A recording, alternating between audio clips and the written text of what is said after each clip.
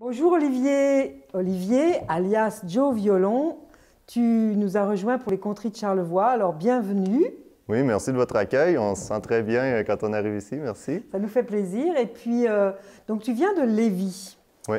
Et toi, tu n'es pas conteur au départ, tu es menuisier. Oui, moi, je construisais des maisons bois rond. Je revenais de travailler avec de la gomme d'épinette dans la barbe, puis tout ça. Puis Carole Légaret à Lévis, qui organise le festival de contes Joe Violon, me connaissait et se cherchait un porte-parole pour son festival, quelqu'un pour incarner le personnage de Joe Violon puis raconter ces histoires-là qui nous viennent de Louis Fréchette. Alors, j'ai accepté. Ça fait déjà une dizaine d'années que je fais ça. Donc, à l'automne, à Lévis, quand vient le temps du festival de contes, je prends ma tuque rouge, mon petit habit, puis ben, je fais les présentations. Je fais un peu le rôle, j'appelle ça faire la mascotte. Mais c'est comme ça, moi, que j'ai commencé à m'intéresser aux contes. Et contrairement à nous, qui sommes conteurs de père en fille ou je ne sais pas quoi, mais toi, tu n'es pas né dans une famille de conteurs, donc c'est étonnant. Non, par contre, ma mère écrivait. Ma mère a publié plusieurs livres de poésie, de la prose. J'ai quand même le souvenir d'avoir vu ma mère concentrée sur son écriture jour après jour toute mon enfance. Tu sais. Je sais pas, je pense que je pense que tout le monde peut avoir la sensibilité et l'amour des histoires. Oui, puis de la littérature, en fait. Tu parles de la littérature, la poésie. Ouais. Et c'est pour ça, d'ailleurs, que dans les conteries, on a invité aussi Anne de Mortain, qui est chanteuse, qui chante. Alors, dernièrement, tu es sur un projet que j'ai trouvé fort intéressant. Tu as rencontré des artisans de ta région pour en faire une histoire. Est-ce que tu peux nous en dire plus? Oui, écoute, dans le fond, comment ça commence, cette histoire-là? Joe Violon, dans mon répertoire de contes de Louis Fréchette, je pense qu'il y a 7 contes de Joe Violon, donc c'est un peu limité. Fait que moi, je me suis dit, tiens, je vais en écrire des nouveaux. Je vais m'inventer mes propres contes de Joe Violon, qui sont en fait des pastiches des contes de Louis Fréchette. Ça veut dire que j'emploie un niveau de langage qui date du 19e siècle. Puis pour m'inspirer, dans le fond, pour aller chercher de la nourriture, pour écrire ces contes-là, j'ai rencontré des gens qui pratiquent des métiers que je considère des métiers traditionnels. Un forgeron, un maréchal ferrant, une sage-femme, tu sais, bon, il y a le moulin à farine à Saint-Roch-des-Eaux-Neiges, je suis allé voir le meunier, etc. Donc, j'ai vu un pêcheur d'anguilles aussi. Oui, pêcheur d'anguilles, mais oui, Rivière-Ouelle, puis voilà. Et après, une fois ces rencontres faites, ils t'ont raconté des anecdotes, leur mode de vie, etc. Oui. Puis à partir de là, ben, ça devient, pour moi, des fois, c'est les anecdotes qui m'ont été racontées, qui se retrouvent dans mon histoire. Des fois, c'est tout simplement le fait que, bon, je sais pas, M. Marcoux, tu sais, son histoire avec sa femme, comment il s'aime encore à 85 ans, tu sais, puis tout ça qui m'a inspiré de faire une histoire d'amour, tu sais. Donc, c'est ça. Puis, ou des détails aussi du métier, s'il y a un forgeron qui arrive dans mon conte. Parce que moi, quand je raconte une histoire, j'ai mon personnage. C'est Joe Violon qui parle, il est témoin de ce qu'il a vécu. Donc, s'il y a un forgeron dans l'histoire, mais je l'ai connu, le forgeron, je sais comment il travaille, je sais qu'il cercle une roue de charrette de telle manière. Tout ça. Fait que c'est tous des petits détails qui font que mes histoires peuvent avoir l'air plus crédibles, qu'on a l'impression un peu de voyager dans le temps quand on écoute mes contes. Est-ce que c'est ça qui te fascine, toi, c'est-à-dire transmettre une vision de l'histoire et du passé? Je trouve ça, oui, je trouve que c'est ce qu'il y a de particulier des contes que je fais, moi. Effectivement, d'avoir l'impression de voyager dans le temps, même au niveau du langage, au niveau d'un paquet de petits détails, comment les gens vivaient, comment ils voyageaient, comment ils... Tu sais, oui, effectivement. Tu y étais à ce moment-là, hein? Tu y étais déjà allé là-bas. Ben, j'espère que ça va donner cette impression-là à l'écoute de mes contes, mais moi, c'est un intérêt personnel que j'ai. Même dans mon métier de menuisier, la charpente traditionnelle m'intéresse particulièrement. Ah ouais? Ouais. Tu continues à être menuisier, bien sûr. Oui. Oui, je fais des contes quelquefois comme ça. Ouais. Ouais. Joe Violon, c'est un personnage inventé par Louis Fréchette ou bien c'est quelqu'un qui l'a inventé après? Inventé, on suppose, si on suppose que Louis Fréchette n'est pas un menteur, il n'a pas inventé Joe Violon, il l'a rencontré. Joe Violon existait pour vrai. C'est ce qu'il nous dit. Son vrai nom, c'était José Caron. C'était un gars qui faisait les camps de bûcherons, qui habitait à Lévis, dans le voisinage de Louis Fréchette. Puis quand il s'organisait à l'époque une veillée, où il y avait un violonneux, il y avait quelqu'un qui prenait la parole pour conter ses histoires, bien, ce gars-là, c'était Joe Violon. C'était le bûcheron qui était en vacances l'été, parce qu'il passait l'hiver dans le chantier, mais l'été, il était au village à Pointe-Lévis, puis il racontait des histoires de temps en temps. Puis... Donc, apparemment qu'il a existé pour vrai, puis que Fréchette, lui, il avait 7-8 ans, 9 ans, il allait écouter ça. Ça a marqué son imaginaire, puis après ça, bien, il s'est servi de ce personnage-là pour raconter des contes que, là, j'imagine, il a inventés. Je peux pas croire qu'il se souvenait des contes que Joe Violon racontait pour vrai, mais c'est des histoires de voyage d'un pays d'en haut, où est-ce qu'il récupère tout le légendaire québécois. Tu sais, il y a la chasse-galerie qui apparaît là-dedans, il y a les Jack Mistigris, les loups-garous. Tu sais, il joue avec les thématiques des légendes québécoises en les mettant dans la bouche d'un personnage pittoresque de son époque. Tu sais. C'est ce qu'il a fait. Mais il est supposé avoir existé pour vrai, Joe Violon. En tout cas, je trouve ça très étonnant qu'un jeune homme du XXe siècle, XXIe siècle, adopte ce costume avec autant de plaisir et de facilité. Ce soir, tu vas nous raconter La coureuse des grèves. On n'en parle pas ou on en parle un petit peu? Oui, on peut en parler un peu, mais j'ai fait un conte inspiré, encore là, comme on disait tantôt. Mon conte de La coureuse des grèves est inspiré par deux personnages que j'ai rencontrés. Un monsieur qui me parlait de son expérience des camps de bûcherons quand il était jeune, puis un homme qui a une forge. Puis ces deux hommes-là habitent dans la région de Saint-Jean-Port-Joli, Berthier-sur-Mer. Donc ça m'a donné l'idée d'amener la légende de la coureuse des grèves, de faire une histoire d'amour. Je percevais le forgeron puis le bûcheron un peu comme deux hommes forts. Donc j'ai dit, tiens, il va y avoir un combat de coq dans cette histoire-là. Deux hommes vont se battre pour la même femme. Tu sais, ça va être un peu ça. Fait que je suis parti comme ça, puis vous allez l'entendre tantôt. Voilà, on ne va pas en dire plus. Ben, merci beaucoup, Olivier, et puis au plaisir tout à l'heure de t'entendre. Merci. Après s'être bien reposé, qu'on appela le dimanche du conte, on tomba au lundi. Faudrait bien faire quelque chose qu'on se dit. C'est beau le soleil, c'est beau la terre, le bois, mais il faudrait se créer des espaces d'eau. On fit des lacs, on fit des rivières, mais on fit ce qui est le plus beau. On fit un grand fleuve, avec une immense grève, qui, avec le temps, créa des légendes. Et aujourd'hui, 20 mars 2016, grâce à la magie du conte, nous avons le bonheur d'avoir avec nous quelqu'un qui a vécu une légende, qui a connu la légende des grèves, qui s'est passée en 1800. Joe Violon. Merci. Bonjour tout le monde. C'est vrai que je viens de loin pour partager mes souvenirs aujourd'hui. On faisait des veillées de conte, nous autres, dans le temps, autour du four à chaud, le forgeron à chaleur, puis j'avais coutume de commencer par une petite formule sacramentelle, une genre de petite prière pour ouvrir l'histoire. Ça va comme suit. Parli, parlo, parlons. Pour en savoir le court pis le long, passer le crachoir à Joe Violon. Sa catabi, sa cataba, apporte les ceux qui n'écouteront pas. Fait que l'histoire que je vais vous conter aujourd'hui, c'est un peu pour vous dire que il faut pas toujours croire les rêves qu'on s'invente en dedans de soi-même, même si parfois ils sont bien beaux, nos rêves. Hein? Comme on dit, il y en a qui disent faut pas vendre la peau de l'ours avant de l'avoir tué. C'est un peu ça, cette histoire-là. C'est une histoire qui m'a été contée par un gars avec qui j'ai travaillé dans les chantiers. Parce que pour ceux qui me connaissent pas, ben, moi je suis un homme des bois, comme on disait dans mon temps, un voyageur. Hein, vous autres, vous diriez le bûcheron. Mais le gars qui m'a conté ça, il s'appelait Tinette. Ben, son vrai nom c'était Marcou, mais tout le monde l'appelait Tinette dans les chantiers. Dans les chantiers, on avait coutume d'avoir des petits noms. Comme moi, Joe Violon, c'est pas mon vrai nom. Mais lui, c'était Tinette. Je sais pas, on l'a toujours appelé de même. Vous êtes peut-être trop jeunes, vous autres, pour savoir c'est quoi une tinette. Dans mon temps, c'était un petit baril de bois qu'on mettait le beurre salé là-dedans. C'était ça une tinette. Mais à un moment donné, le sens s'est déformé avec le temps. On s'est mis à appeler la tinette, c'était le pot de chambre.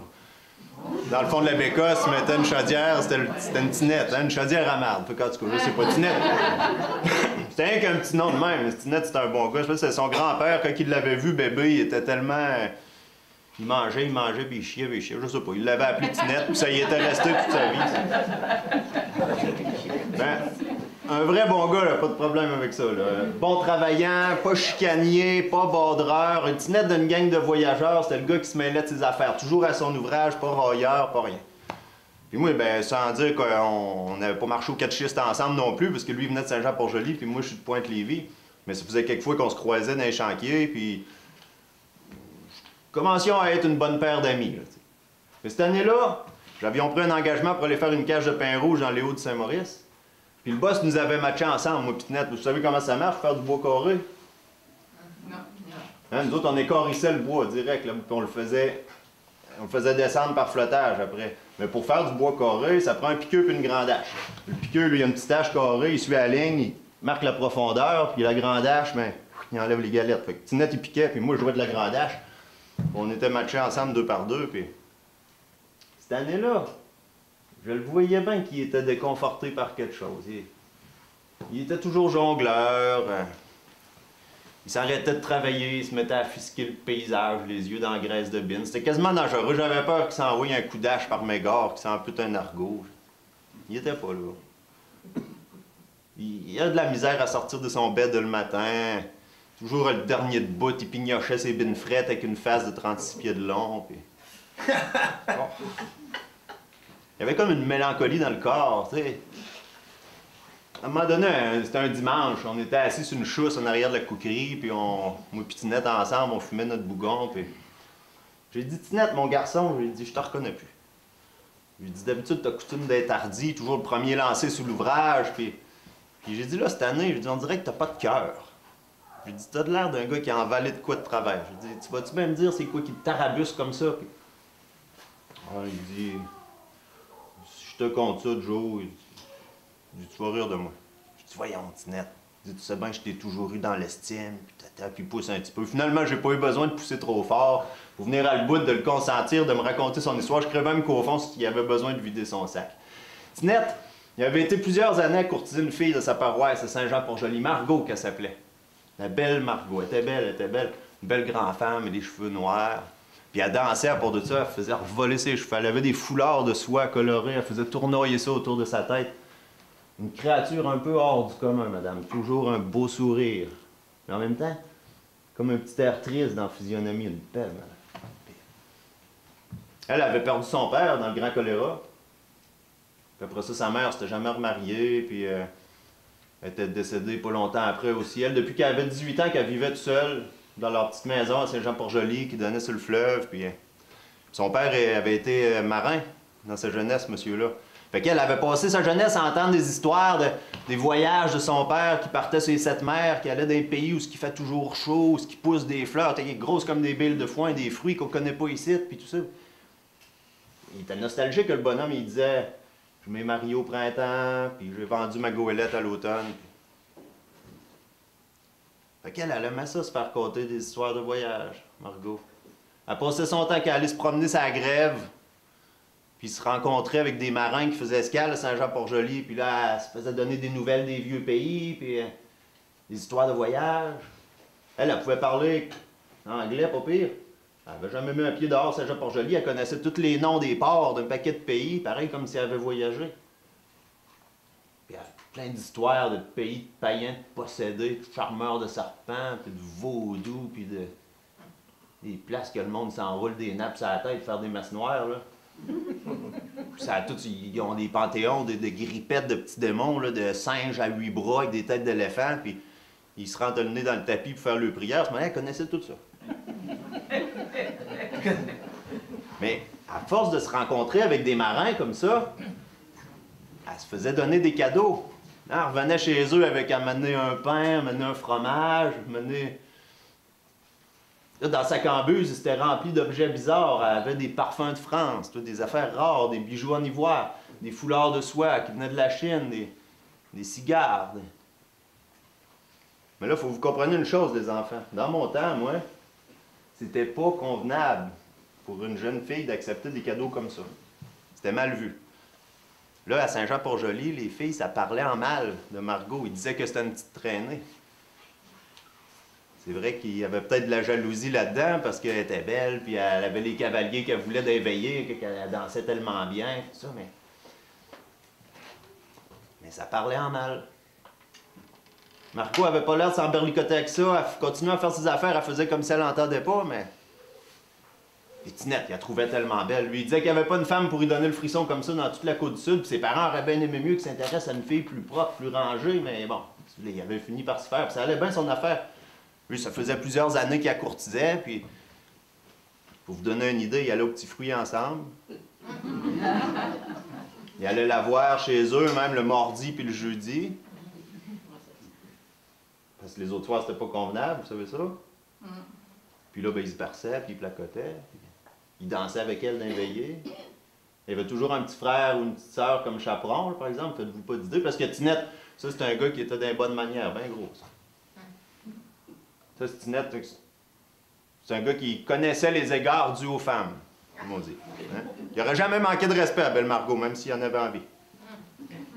Puis elle aussi, peut-être bien, mais... Même, il n'avait jamais dit qu'il l'aimait. Mais encore une fois, comprenez-moi bien, dans mon temps, c'était normal de ne pas parler de ça. C'était comme trop s'avancer, ça, dire ça. Mais par contre, il avait parlé de mariage une fois. Il avait dit, Mademoiselle Margot, il avait dit, seriez-vous disposé que, mettons, que le printemps prochain, quand revenant de bûcher, que je vous demanderais pour qu'on se marisse tous les deux. Puis là, elle avait dit que oui, qu'elle serait disposée, puis tout ça. Puis là, mon Tinette, il était venu rouge comme une betterave à vache. Là, il était monté au bois cet hiver-là, en s'imaginant qu'il ramassait son butin, là, puis que quand il allait revenir au printemps, il allait bâtir la maison sur la terre à son père, puis qu'il allait marier à Belle Margot, puis qu'il allait vivre là avec elle, puis il s'avait tenu en langueur comme ça tout l'hiver. Il n'y avait rien qu'autre au printemps pour revoir sa belle, puis... Mais quand il est arrivé à Saint-Jean-Port-Joli, par exemple, vous torieux de bavette sage. Là, c'était une autre chanson. Là, quand il m'a conté ça, là, j'ai compris pourquoi il était dépité comme ça. Là, il y avait des rumeurs qui cacassaient dans le village. Il y avait des parlements comme quoi que la Belle Margot était pour marier le forgeron Gadouri. C'était pas rien que des rumeurs. La noce avait déjà été publiée pour dans l'église. C'était prévu dans 2 semaines. L'affaire était faite. Imaginez la face à Tinette en entendant ça. Il y avait le sac à sentiments vidé à l'envers. Puis en plus, le forgeron Gadouri, c'était pas n'importe qui, c'était à Saint-Jean-Port-Joli, je l'ai connu, moi. Ça, c'était ni plus ni moins que l'homme fort du village. C'était un grand 6 pieds. Il avait les bras gros comme ma cuisse. Il était fort, il avait une grosse voix. Sa forge était à lance en Pierre-Jean, tu l'entendais rire jusque sur le perron de l'église. Il paraît qu'il pouvait lever une charrette par le mancheron, rien que d'une main, à bout de bras de même. Je l'ai pas vu faire, mais je le crois, il était fort. Puis tout le monde le connaissait à Saint-Jean-Port-Joli. Les gars avaient coutume de se réunir dans sa forge l'après-midi, puis là, il leur contait des histoires, puis il les faisait rire en même temps qu'il sarclait une roue de charrette ou qu'il travaillait un morceau sur l'enclume. Vous dire en affaire pour tenir un public dans son haleine, là, il pouvait compétitionner avec l'abbé Schnicki, c'est Joe Violon qui vous dit ça. Même que, tant qu'à moi, s'il était ici à soir, j'y laisserais compter cette histoire-là, ça serait bien plus drôle, mais il est pas là. Mais, il avait de la gueule. Puis Margot, pour moi, ben, s'était laissé prendre par son charme. Il y en a même qui disaient qu'elle avait perdu sa petite fleur blanche dans la forge à Gadouri. Là, quand Tinette m'a conté ça, moi, j'ai dit, quelle petite fleur blanche? Il dit, fais pas l'innocent, Joe. Il dit, tu sais bien ce que je veux dire en disant ça. Il dit, quand il allait la voir le soir en cachette, là, c'est pas aux dames qui jouaient, là. C'est plutôt qu'ils se faisaient rafraîchir le tison ensemble. Il dit, quand je pense que moi, j'étais après de travailler à m'épumonner pendant qu'eux autres qui faisaient leur petite besogne, il dit. J'ai dit, Tinette, j'ai dit, comment est-ce que tu peux être sûr qu'ils faisaient ça? T'étais même pas là. Il dit, il y en a plein qui les ont vus. Il dit, elle allait le voir à cachette avec sa belle robe le soir. Puis même le voisin Baptiste Francoeur, il dit, il les a entendus, puis il dit, je crois bien que Baptiste Francoeur, il dit, c'est pas un menteur. Puis il est capable de faire la différence entre le bruit d'un soufflet de forge qui est après pompé, puis le bruit d'une femme qui se fait chatouiller le bénitier.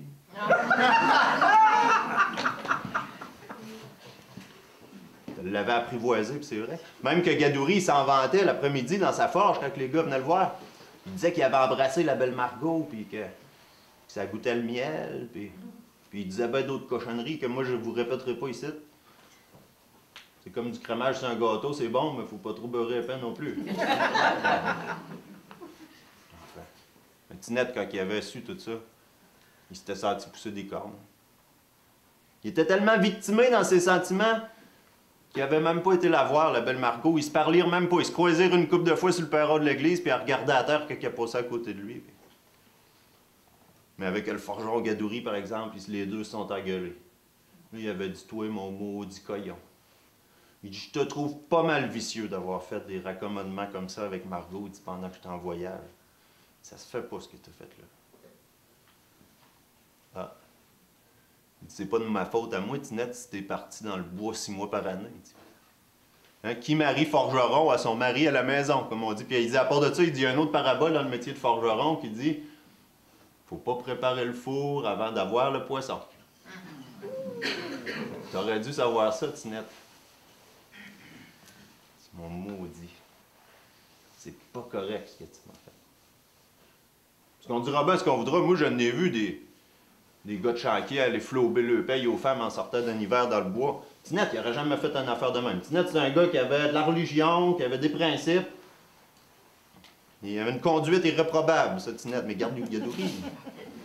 C'était plus fantasme, mais...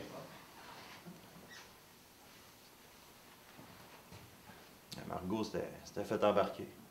Mais il s'est passé à peu près une semaine de même. Les deux gars, à chaque fois qu'ils se voyaient, ils s'engueulaient. Gadouri, lui, était tout prêt pour ses noces. Il avait forgé lui-même une belle petite bague. Il avait embarqué sa mère là-dedans. Il était dans les tourtières jusqu'au coude. Ses sœurs, ses cousines. C'était les centres de table, les sucres à la crème, ben oui, les invitations. Toute la paroisse Saint-Jean-Port-Joli était invitée. Une semaine avant le mariage, Margot n'était plus là. Là, il y en a qui disaient que la dernière fois qu'il l'avait vue, elle était sur le quai de Trois-Saumons.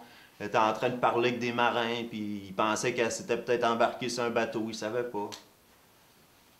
Là, Gadouri était venu bleu. Là, il était allé voir Tinette, il avait dit, t'as sabordé mon mariage, mon Christ. C'est ça, hein? Il dit, tu t'arrangeais de quoi avec elle? Il dit, t'as manigancé de quoi? Tu vas aller la rejoindre quelque part? C'est ça, lui, qui avait donné une ramasse. Aïe, aïe. Mon Tinette était venu avec la face renflée comme un jambon de Pâques, puis la grosse patarafe d'en face. Ah non, moi, j'ai vu des gars fâchés bien souvent dans ma carrière. J'ai tout le temps donné une bonne gratte au marabout qui voulait s'en prendre à moi, mais je pense que j'aurais mieux me battre avec un ours qu'avec Gadouri. Il était fort, il était fort. Mais Tinette, ça ne dérangeait pas. Tant que ça, d'avoir la grosse patarafe d'en face, il se disait, on verra bien mon gros Gadouri quand elle va reviendre. Qui est-ce qu'elle va choisir? Lui, ça y avait redonné espoir un peu. Il s'est dit peut-être bien qu'elle m'a choisi. Puis ça, Gadouri, il l'envoyait chercher partout. Était à Baie-Saint-Paul. Était à Québec. Était à Montréal. Pas de nouvelles. La friponne nulle part. Le jour du mariage, elle n'était pas revenue.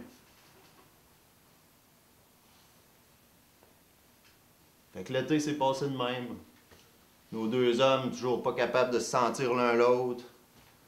Prêts à s'envoyer des mornifs qui les échauffouraient à première étincelle. Jusqu'à temps qu'à un moment donné, il y a un bateau qui arrive à Saint-Jean-Port-Joli, c'est la fin de l'été. Un bateau qui arrivait d'Angleterre. Où est-ce que ce bateau-là, il y avait un engagé qui était un Canadien français. Il est débarqué sur le quai, puis là, il a demandé à voir le forgeron Gadouri puis le boucheron Tinette, comme quoi qu'il y avait un courrier pour eux autres. Fait que mes deux paroissiens se sont retrouvés côte à côte sur le quai, toujours pas capables de se sentir l'un l'autre. Mais là, il leur amenait chacun un petit foulard de soie, plein de couleurs, que ces gars-là connaissaient bien parce que c'était les foulards que la belle Margot prenait pour faire ses danses. Puis il leur donnait des nouvelles de Margot, comme quoi qu'elle les envoyait ça en guise de revoir parce qu'elle était partie vite, puis elle avait pas eu le temps de leur dire en vrai, puis... Il l'avait vu, lui, c'était au quai de Liverpool, en Angleterre, au mois de juillet, puis qu'elle s'était embarquée sur un bateau pour les Indes. C'était parti. C'est dur à comprendre. On avait eu le choix entre deux bons gars, puis elle avait fait le troisième choix. Hey, je vous demande un peu. Les voyages dans ce temps-là, en plus, dans des conditions qui ne sont pas faites pour se remettre une santé, là, à boire de l'eau brune, puis à risquer sa vie dans des tempêtes, puis à se faire tenir compagnie par des marins qui sont plus habitués de parler à des rats et des cafards que des femmes. Enfin, elle avait fait son choix, hein, puis elle n'est jamais revenue. Gadouri, lui, l'année d'après, il se mariait avec une fille de Lillette, une belle petite femme, pas piquée des verres non plus. Ils ont eu 6 enfants. Parce que moi, la dernière fois que je l'ai vu, Gadouri, il avait 75 ans. Il tenait encore sa forge. Il était droit puis fort comme un chêne encore. Tinette, lui, il a pris plus de temps à s'en remettre. Et il a lâché le métier d'homme des bois. Il a été plusieurs années tout seul. Il a fini par marier la Rose, une petite femme de sa paroisse, qui a toujours été bien correcte avec lui. Mais ils ont eu juste une fille ensemble. Puis s'est fait charpentier, menuisier. Il a construit une école sur la Côte-du-Sud, puis plusieurs maisons. Puis Margot, ben elle, on ne sait pas ce qu'elle est devenue. On n'a jamais eu de nouvelles. Mais ça, ce que je vous compte là, ça fait 175 ans de ça, à peu près. Ouais. Puis à part de moi, à peu près, là, puis vous autres, à cette heure, il n'y a plus personne aujourd'hui qui se souvient du forgeron Gadouri. Il n'y a plus personne à peu près qui se souvient du boucheron-tinette. Mais sur la Côte-du-Sud, il y a bien du monde qui se souvienne de la belle Margot. Elle s'est même légendifiée avec le temps. On l'a appelée la coureuse des grèves.